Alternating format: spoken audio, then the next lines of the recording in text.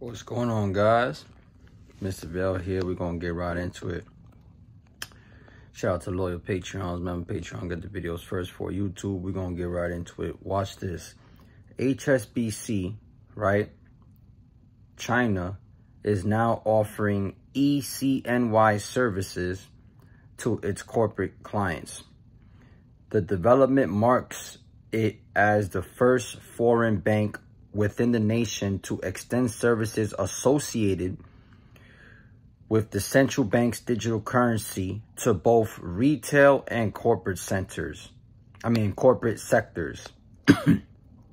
Oh my God. I tell you, them CBDCs, you see how they're starting to integrate the CBDCs into the real world? In a statement on Friday, the Hsbc subsidiary said the new service allows corporate clients to connect their business bank accounts with digital yuan accounts for easier asset management, right? So they're talking about what happened now. Back in 2019, right?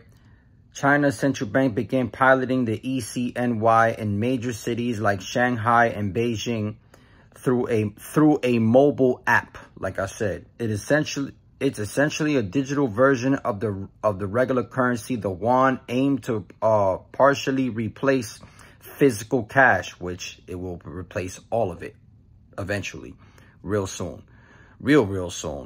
This digital form was initially designed for retail users to conduct everyday purchases with China. Hsbc and Angela Blaze trial for ECNY. To showcase its new corporate ECNY services, Hsbc partnered with Angela Education Group. So they're getting this out there quickly as possible.